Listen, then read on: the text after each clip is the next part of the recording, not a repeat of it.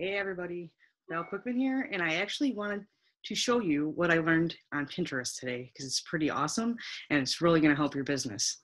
So let me start sharing my screen and I'll show you what I learned and show you how to set it up. It's actually called a rich pin, and what it does is when you share your blog post or something else from your website, it actually enters in information for you, but you have to set it up first.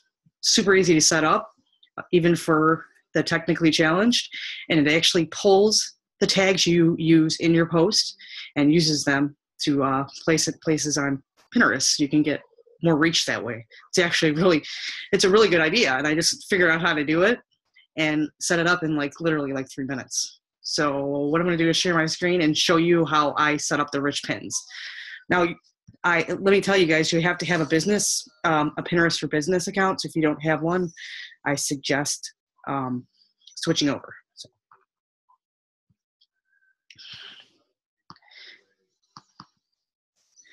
So here's my Pinterest account. And what you're going to do is you're going to click over here and go to Help once you get your account up set up on your internet. Now this Help Center is going to pull up, and it's Pinterest for Business. Remember, I'm not sure if you can do it on a regular account because I have a Pinterest for Business account. So if you don't have one, you might want to try it and see if you don't have to switch over. But once we're here, we're going to scroll down and go to Pinterest for Business. Give it a second to pull up here. There we go. If you're not already on Pinterest for Business, you can simply just join there. But you're going to go up to the tools, and this drop down's going to show up, and you're going to go to rich pins. Now there's obviously other things you can do here. You can look at it later, but I'm just showing you the rich pins for now. Rich pins. They provide more context about an idea because they show extra information directly on a pin. And there are 4 types of rich pins that you can create: an app, a product, a recipe, and an article. The recipes are cool. They are a lot of extra work. But if you want to be sharing your recipes on Pinterest and have them show up branded to your website, it's totally awesome. So maybe you want to do that for like a freemium you made for your recipes. It's a great idea. But I'm specifically talking about blog post. So blog post is going to be the article. And you click the add rich pins to your account. And then it's going to show you how to set it up, getting started. The rich pins show metadata right on the pin itself, giving pinners a richer experience and increasing engagement. Information in a rich pin is independent of the pin description, ensuring that important information is always tied to the pin. And obviously there are 6 types. And they display metadata from marked up pages on your website. Once you've applied rich pins, any content on your site with metadata will turn into a rich pin when a user saves it. So once you do it once, and this is the best part of it, once you start doing it once, any other thing you pin from your site in the future that's an article is automatically going to have all that data added to it automatically. So only needs to be set up once, and then from then on it'll keep doing it for you, which is awesome.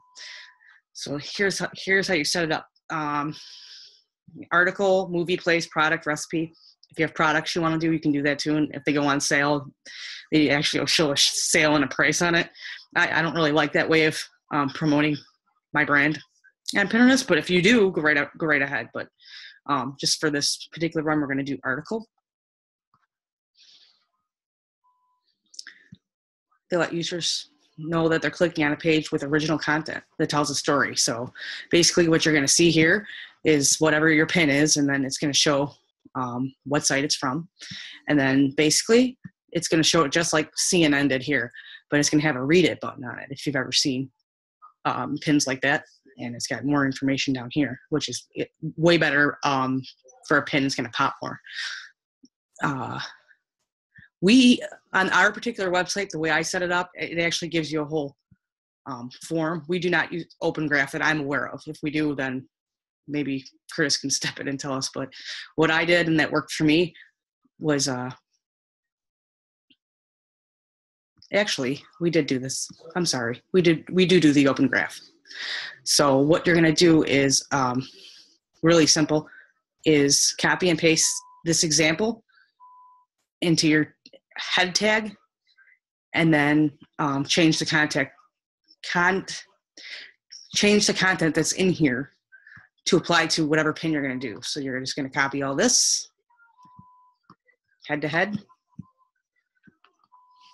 Control C, and make sure you have another tab up with your website. So you're going to go back to your website. I set one up already, so I'm going to show you what mine looked like, and I did it for my Fitness for Women 3, What Workout is Right for Me blog post.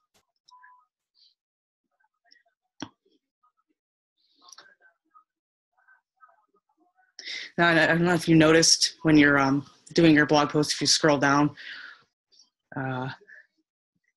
through it, come on.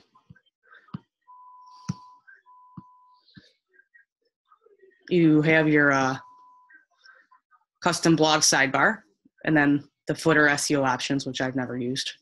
But you got this retargeting section and the header code. So you're just going to paste what you copied directly into the header code, and then we're going to go back and fix it. So this part up here where it says, and it gives you everything down here. That first line, that OG type line right here, this one, instead of the article, you can change it to blog. So like I did here, blog. So all I did was change the word blog on that. And then the next line right here is going to be the title of your article. So I just copied straight from up here, up at the top of your post. I copied straight here, Control C, copied, and then scroll down and just pasted it right in. And then this next meta property is the description. So basically you can put like what the pin is going to be about, or the article. Like this is an article about the types of workouts you can do at home, because that's what my article's about. So basically just type in between the parentheses what you want to put in your pin. And then the fourth line here is content. That is your blog's URL, which you can copy straight from the top. So I would just copy this because you know what your URL is already, so you can copy the end of it. And then scroll back down.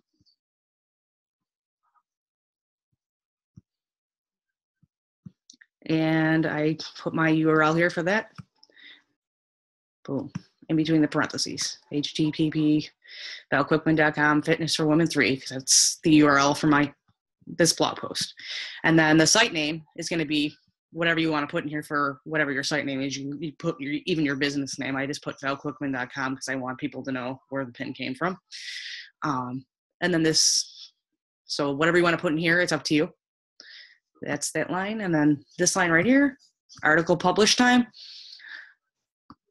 This is like a weird number, but it depends on, you can actually look it up. It's called iOS, I think 8601.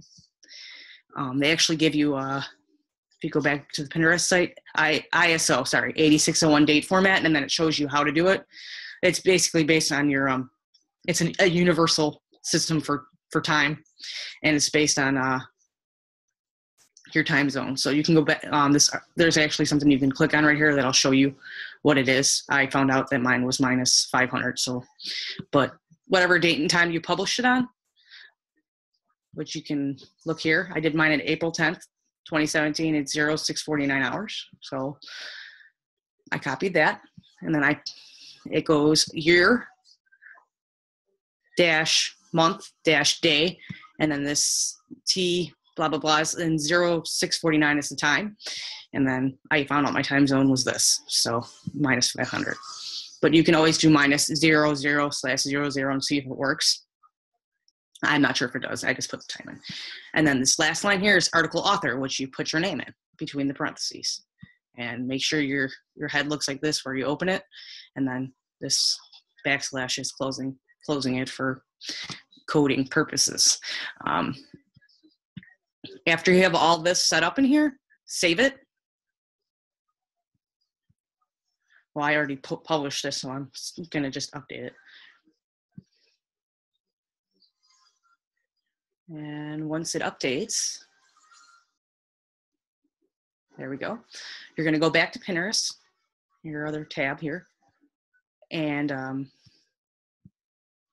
you're going to go on the same page to this validator. There you go. Rich Pins Validator. Now, once you do this one time, it's going to automatically work for the rest of the ones you ever pin up there in the future. Any other blog posts, you're only going to do this once. You're not going to have to do it for every pin, which is awesome. So what you're going to do is whatever page or whatever blog post you use, you're going to type in the URL, which mine was www.valquickman.com, fitness for women 3, whatever your URL was, paste it right in here. You can get it back from your page if you don't remember if it was a longer ending on it. And then you just click validate.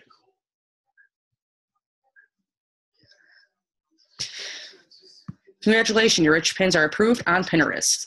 Now, this might not happen automatically. It'll actually send you, and it shows me everything that I have, my favicon and rich pins, blah, blah, blah. So it might take up to an hour, but it's actually very quick. I got my email, which said I was approved within an hour, well under an hour. So, and then you can go in, take a look at what your rich pins look like. So now it just updated all the ones I already had in there too, which is awesome because you don't have to go back and do it. It just shows you. So this is what it looks like now that it's updated. It's got, I mean, it's truncated at some point, which truncated means it uses so many characters and then it puts the 3 dots at the end of it. But there's my title. Exactly how I had it.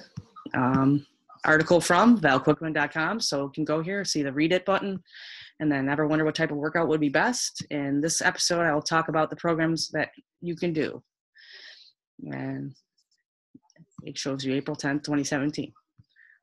And it does this for all of your pins from now on.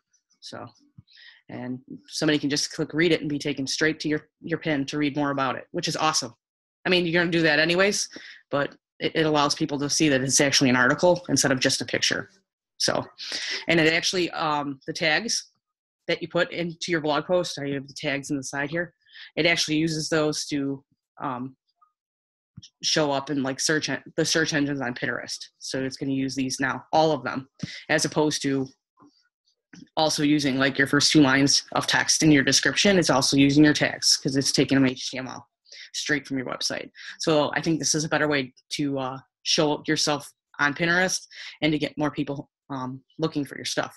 I haven't actually, since I just put this up, I don't know the results, like if I'm going to show up more, but it's going to be interesting to see what happens. So I hope you enjoyed this. I hope you found it useful. If you have any questions, just comment below, and I'm sure Curtis and I can help you. I don't know. I think this is a really good idea, and it's good for branding yourself. So I hope you have a better day, and thanks for watching.